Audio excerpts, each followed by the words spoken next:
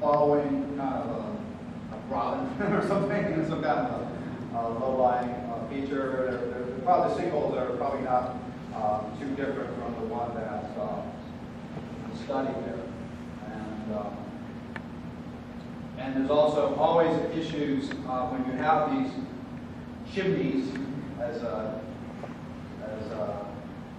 Dennis would call them, or connections to the aquifer that you can introduce a surface contamination like petroleum or any other many kinds of poisons that we have in our daily life.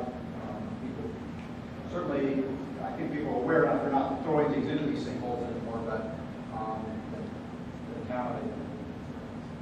And we can see that, though, through not only sampling the water, but sometimes through geophysical techniques like resistivity. So I think that's the last slide I have. I'll say that's my last comment. Enjoy it.